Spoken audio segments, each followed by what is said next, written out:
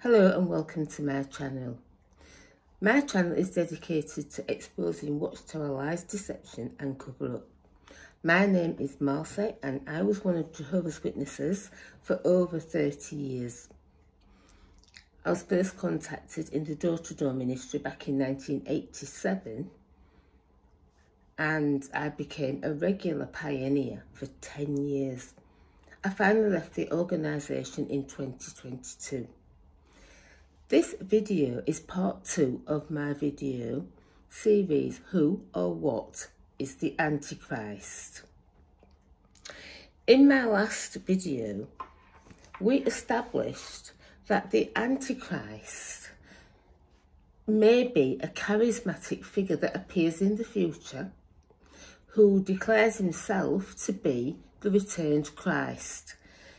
Jesus Christ to the earth and will deceive the Christian community. We also learned that the Antichrist may be an individual, organisation or group of people who deny that Jesus Christ came in the flesh. Now we learned that that was after his resurrection, that he came back in the flesh that he died in.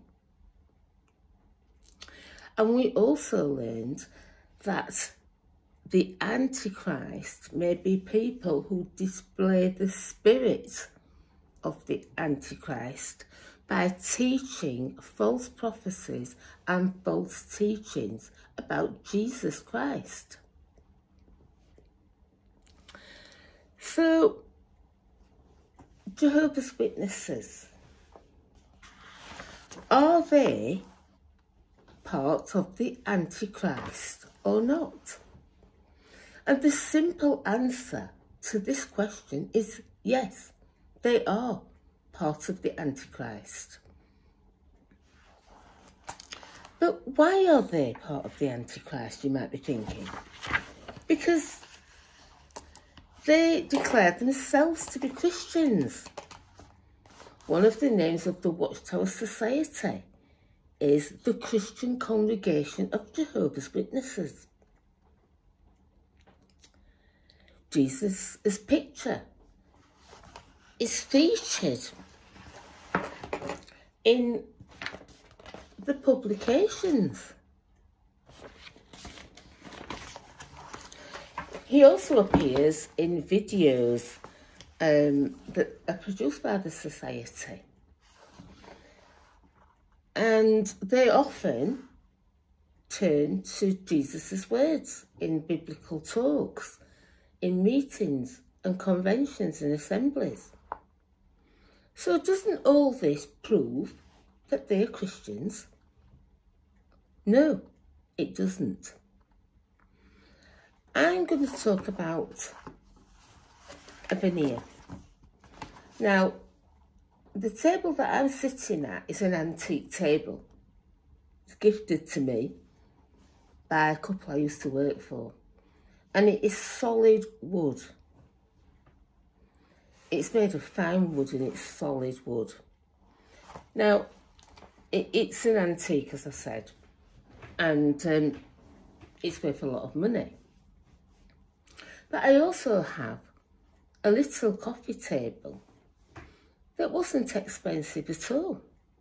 And it looks like it's made of fine wood, but it's really just a veneer. And what that means is that it's got a fine covering of wood on the top to cover inferior materials underneath. Now, a veneer can also be used to describe people who've got a superficial covering, such as a cruel person can be said to have a veneer of kindness. So they appear to be kind on the surface, but underneath they're very cruel and bad. Now, the Christianity that Jehovah's Witnesses have and teach has a fine veneer of Christianity on the top. But when you look underneath, that's not what's there at all. because they teach things that are not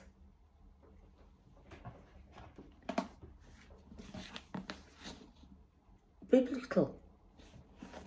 This is the yardstick for Christianity, and it must be measured up as to what it says in this book.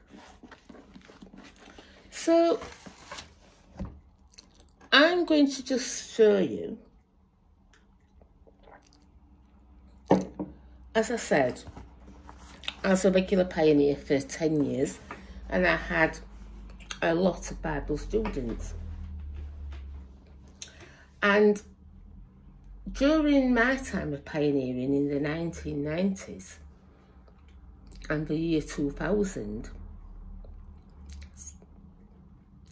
the year 2000s, I was using the Knowledge That Leads to Everlasting Life book, which I've showed you before, but also we were told to get our Bible students started using this brochure.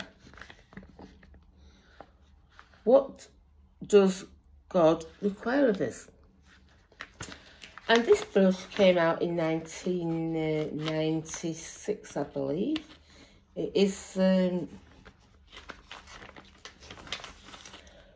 it is produced by the Watchtower Society, Watchtower Bible and Tract Society of Pennsylvania, 1996, it says there. And so this is what we were told to get people studying, and then get them into the knowledge book. So this has got a chapter on Jesus Christ. So you can see a picture of Jesus walking on the water, teaching, and there's a baby. Now, it's not a great deal of information, to be honest. It does say that the reasons why Jesus came to the earth,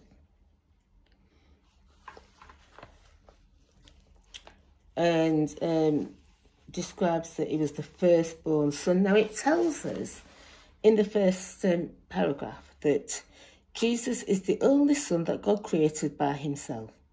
Jehovah used the pre-human Jesus as his master worker. So we know that that's not true, because in the book of Revelation, it tells us that Jesus was the Alpha and Omega, like his father, the first and the last.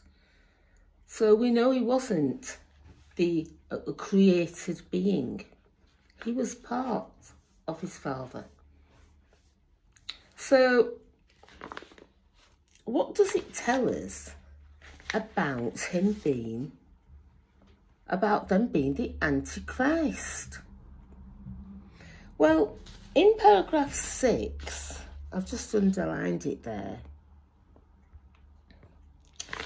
It says, Jesus died and was resurrected by God as a spirit creature, and he then returned to heaven. It's a very subtle statement, but that's not what the Bible teaches about Jesus, is it? Jesus was not resurrected as a spirit creature. He was resurrected in the flesh that he died in. He came back to earth came back to life as the person he was. He resurrected many people. He resurrected Lazarus. Lazarus came out of the tomb as the person that went into the tomb. He resurrected Jairus' daughter.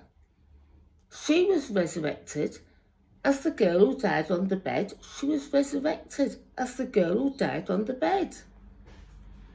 And Jesus Christ went into death and he was put into the tomb, and he came out of the tomb as the person who went in. That is the way it is. Jehovah's Witnesses have not been taught the truth about this, because it tells us there, as plain as day, that Jesus died and was resurrected by God as a spirit creature. And then he returned to heaven, it says. That is not the way we understand the resurrection. Jesus resurrected people from the dead to show how he was going to be resurrected from the dead. So, I was talking to my fiancé Paul the other night about this, and as I say, he's now come out of the Watchtower organisation himself. But he was asking about, well, he said, what about when they were on the road to Emmaus? Didn't Jesus appear in a different body, showing that he was a spirit creature? And I said, well, no. So shall we have a look at that? Because this is something that Jehovah's Witnesses point to as being proof of the fact that Jesus was resurrected as a spirit and not in the body that he died in. So I'm going to read on this occasion from the Gideon Bible. And it's at Luke chapter 24 and verse 13 it starts. Oh, but before that, let's just have a look at what happened when the women went to the tomb after Jesus' death, and what they were told by the angels that were there. It says that the men said to them, the angels, "Why do you look for the living among the dead? He is not here. He has risen. Remember how he told you when he was still with you in Galilee. The Son of Man must be delivered into the hands of sinful men, be crucified, and on the third day be raised again." Then they remembered his words. So, he was raised as he went into the tomb, as I've just said. It doesn't say that he was raised as a spirit. It said he told them he would be raised again on the third day. And that's exactly what happened. He was raised again on the third day, and he was no longer in the tomb. So later, we know that he appeared on the road to Emmaus. So let's have a look at what it tells us there. It says, on the road to Emmaus. Now that same day, two of them were going to a village called Emmaus, about 7 miles from Jerusalem. They were talking with each other and about everything that had happened. As they talked and discussed these things with each other, Jesus himself came up and walked along with them. Was it a different person? Or was it Jesus? It says, but they were kept from recognizing him. So, was it a different Jesus? Or was it that the Holy Spirit kept them from seeing that it was him? Because that's what the Bible says. They were kept from recognizing him. It doesn't say that he was a different person. He asked them, what are you discussing together as you walk along?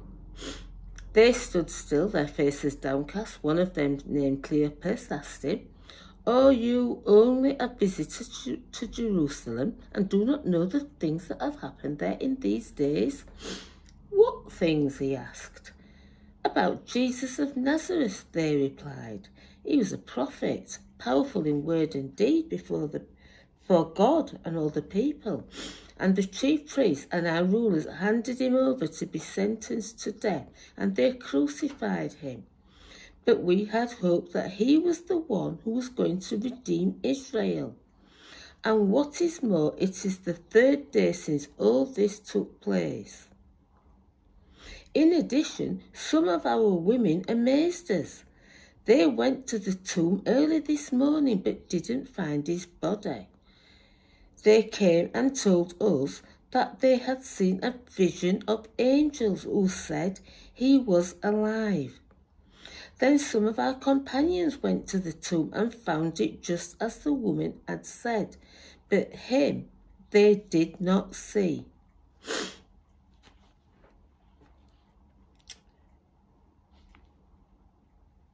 And it says, "And he said to them, 'How foolish you are, and slow of heart to believe all that the prophets have spoken. Did not the Christ have to suffer these things and then enter into his glory?'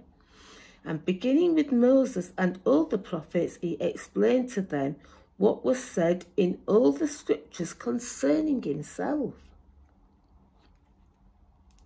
As they approached the village to which they were going, Jesus acted as if he were going further, but they urged him strongly, "Stay with us, for it is nearly evening, and the day is almost over." So he went in to stay with them.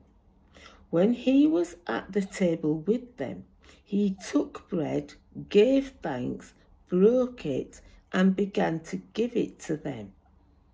Then their eyes were opened, and they recognized him.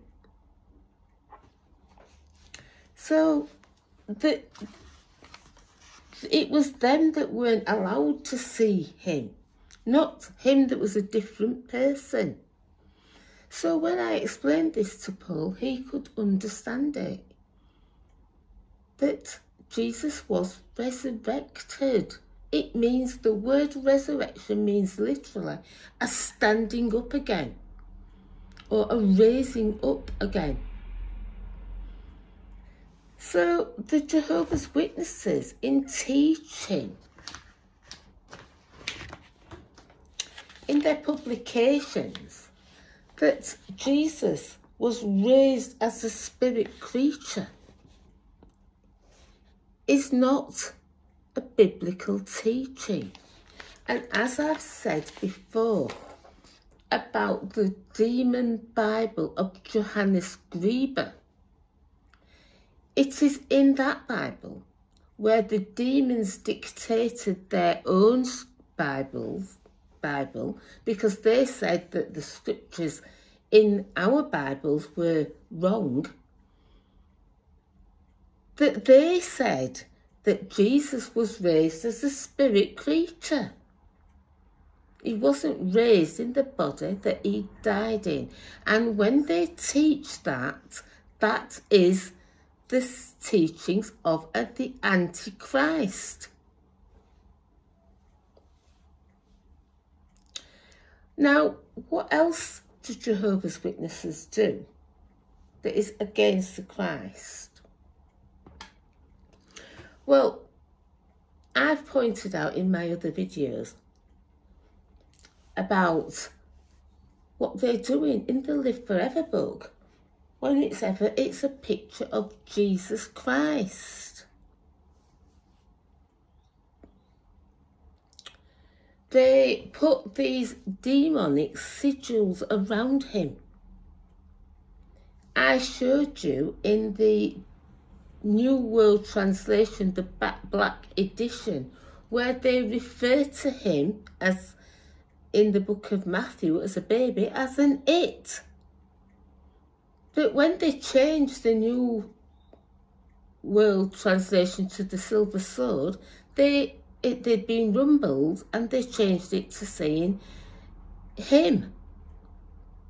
These are things that they do that are against Christ. And they don't teach the truth about him. They don't teach about the grace of Christ. They take away the worship that he is due, that we are told in the book of Revelation, that Jesus is to be worshipped the same as his Father. But Jehovah's Witnesses don't teach this. They barely mention him. Yes, they may quote and say Jesus said, but they don't really teach that through him, that is how we are saved. And we are saved by the grace or goodness of God through Christ. That is not what we are told as Jehovah's Witnesses. And when we look at Jesus, the section on Jesus, there's more writing about the devil than there is about the Christ. So there's something wrong when they're wanting to teach us more about Satan than they do about the King and of our salvation, Jesus. So I just wanted to show you something else. There is another teaching that is part of the Antichrist teaching that comes in this brochure under what is the kingdom of God. Just put my glasses on again. Now it says that in paragraph 2, it says, God promised that Jesus would become king of his kingdom. When Jesus was on the earth, he proved he would be a kind, just and perfect ruler.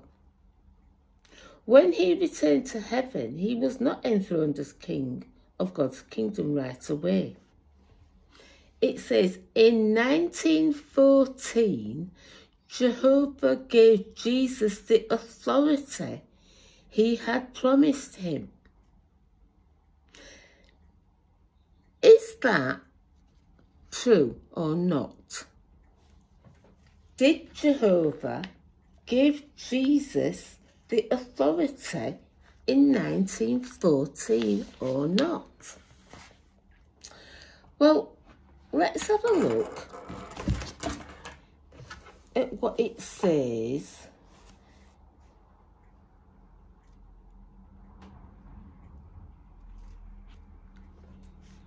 in Matthew 28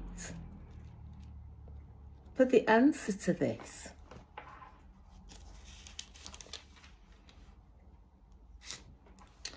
I'm going to read it from the Silver Sword to make sure that we're getting the correct Jehovah's Witness viewpoint of this scripture. Now, I'm going to just read again what it says in this book, produced by the Watchtower Society. It says, in 1914, Jehovah gave Jesus the authority he had promised him.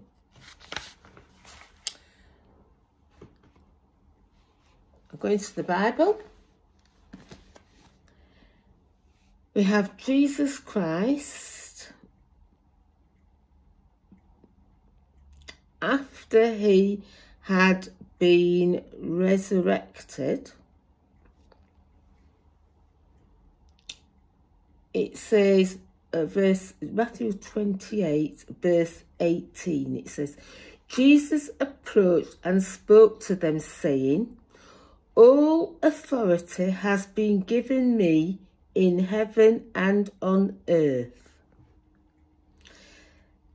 Go therefore and make disciples of people of all the nations, baptizing them in the name of the Father and of the Son and of the Holy Spirit, teaching them to observe all the things I have commanded you.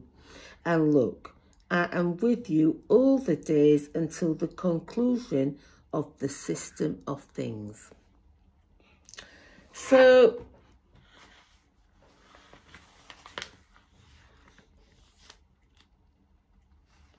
was it in 1914, as it says in this brochure taught by the witnesses, that Jesus was given the authority from Jehovah? Or was it, as Jesus said, before he returned to heaven, while he was still on the earth, when he said, all authority has been given me in heaven and on earth? So, who are we to believe? The Watchtower Society or the Lord Jesus Christ? I know what I believe. I believe what the Lord Jesus Christ tells me to believe. And anything else is the teachings of the Antichrist.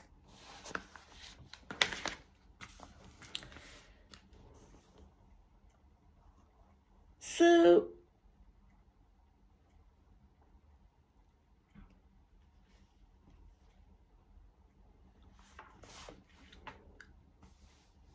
what are we to do to protect ourselves from false teachings?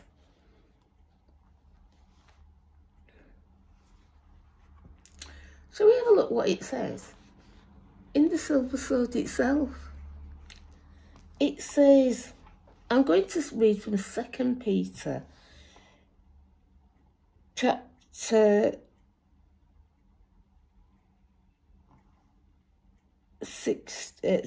3 and verse 16. It says, speaking about these things as he does in his letters, however, some things in them are hard to understand. And these things the ignorant and unstable are twisting, as they do also the rest of the scriptures to their destruction. You therefore, beloved ones, having this advanced knowledge, be on your guard, so that you may not be led astray with them by the error of the lawless people, and fall from your own steadfastness. No, but go on growing in the undeserved kindness or knowledge of our Lord and Saviour, Jesus Christ. To him be the glory both now and to the day of eternity. Amen. So, according to their own word, it tells us to be on our guard so that you are not led astray by the error of lawless people. A Jehovah's Witnesses organisation are lawless people. They are a law unto themselves. They teach what they want to teach about Jesus Christ, and they deny him the worship, the honour, and they deny you the knowledge of him.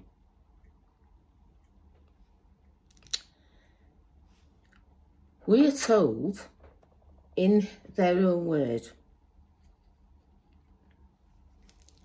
to go on growing in the undeserved kindness or the grace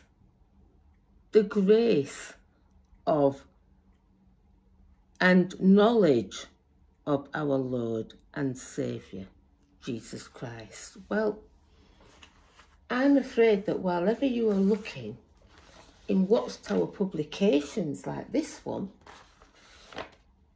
or the ones that they have updated this with, that you're not going to be told the knowledge of our Lord and Saviour Jesus Christ. You're not going to be taught the truth about him. And neither do they allow you to learn the knowledge of the Lord Jesus Christ. They do not. It says, to him be the glory. They do not glorify him. They do not give him the glory. And they do not allow you to give him the glory either. It says, both now and to the day of eternity. They deny him. And as such, they are part of the Antichrist.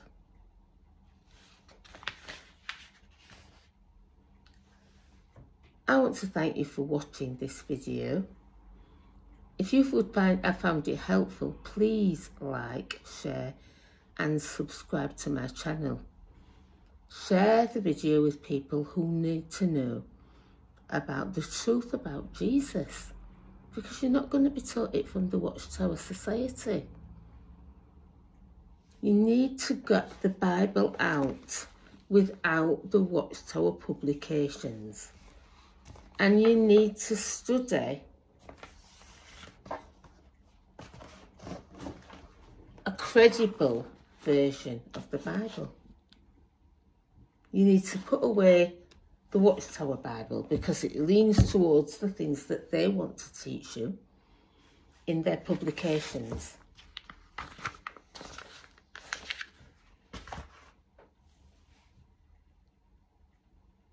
Thank you for watching. Until next time, I'll say bye.